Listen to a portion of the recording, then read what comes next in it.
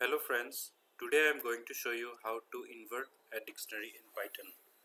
I'll show you two methods to do this. Method 1 is using dictionary comprehension and method 2 using zip function. I have declared a dictionary called D with keys A, B, C and value 1 to 3 as you can see here.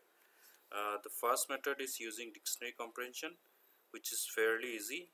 You say V colon K for K comma V in D dot items, which will basically return the key value pair, and in B colon K I have interchanged them. So if you see this, say it will return the values and keys have exchanged as you can see here. So this is the first method, which is fairly simple, and the another method is using zip function, which you can do something like zip then D dot values comma D dot keys.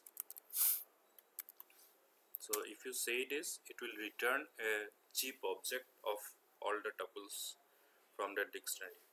So you have to run a dictionary function on this object, which will basically return you the desired output.